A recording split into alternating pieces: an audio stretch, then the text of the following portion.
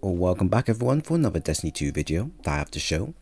In today's showcase, we'll be taking a look at the new and fantastic melee seasonal mod called Well of Ions in terms of how it works, what it does, pros and cons to it, and lastly if the mod is worth using at any point in the game. Fairly straightforward and easy to use mod, the Well of Ions mod states that picking up an arc elemental well will increase your next melee damage by X amount. When the mod is active, you will receive a 30% melee increasement for 10 seconds, which you can use however you please. Now for 30% for a melee boost is relatively good for the general content where it's not too tough nor too easy, just a right balance between the two. If you use the mod on its own without any support, then that extra bit of damage is handy when you need it most, but it's not something you can rely on all the time.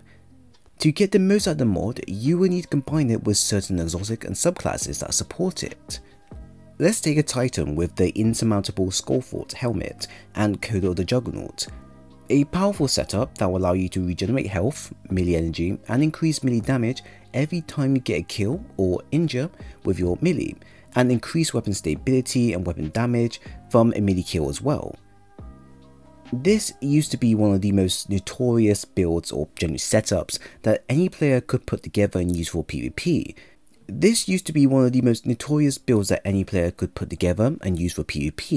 And it will cause a lot of havoc against you or the enemy team. For PvE it was still the same, and it still is a monster ad clearer for beginner to endgame tier content with some drawbacks of course. Applying this mod to the really powerful setup can allow the user to have even more damage than ever before, to the point that you, with a fully charged melee, you could 1 to 2 shot a major enemy, which tends to take a lot of punches to simply take down on their own. Or alternatively, you could take out an ultra enemy within 4 to 5 melee hits.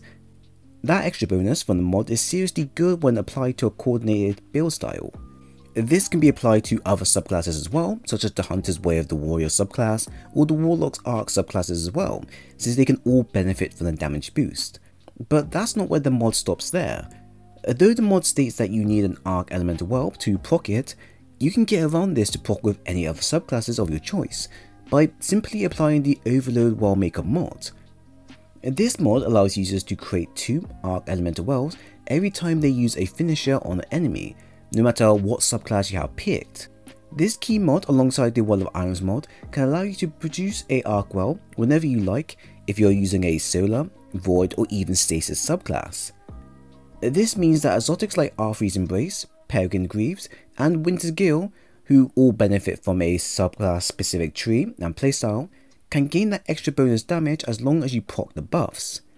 So the mod in general is fantastic if you plan to heavily incorporate melee into your own builds.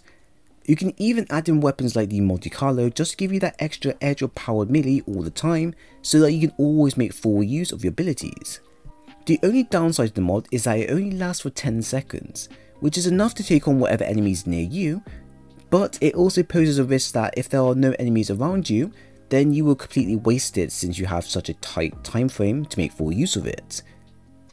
If you know what you're doing, then of course you have nothing to worry about, and you can go around pulling off One Punch Man follow-ups there and then. It also disappears after a single hit, charged or not, which means you need to be fully sure you have everything prepared before hitting a target, or else you'll lose out on the buff. This alongside the timer will place a lot of pressure on the player to act quickly before it goes, and it generally won't work with every setup you have if it requires even more timers to coordinate around. You also have to be aware that you can't use this in PvP, but of course you probably knew that already. I highly recommend you go ahead and nab this mod, as you never know what subclass change or exotics will be introduced that focuses on melee in the near future. But I also recommend you test out specific melee builds to see where it fits in the most, as you've got a lot to work with here. So if you enjoyed the video, then please leave a like and a sub, and also follow me on Twitter to keep up to date with Destiny content if you dig that type of stuff, link is down below. But once again, thanks for stopping by, and I'll see you all in the next one.